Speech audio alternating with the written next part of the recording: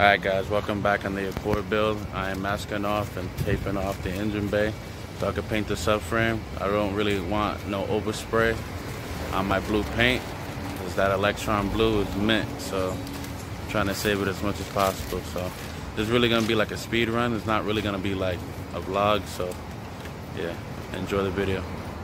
I got more space on this side. Man, that shit looks shiny, huh?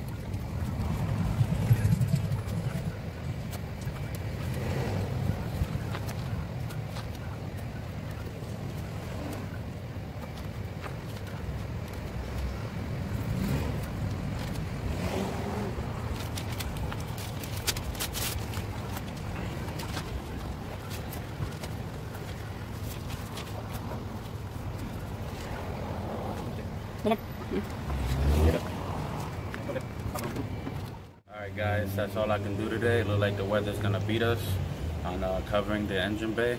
So I have a little bit more work to do. I have to buy some Purple Power degreaser and continue covering the engine bay with paper and tape.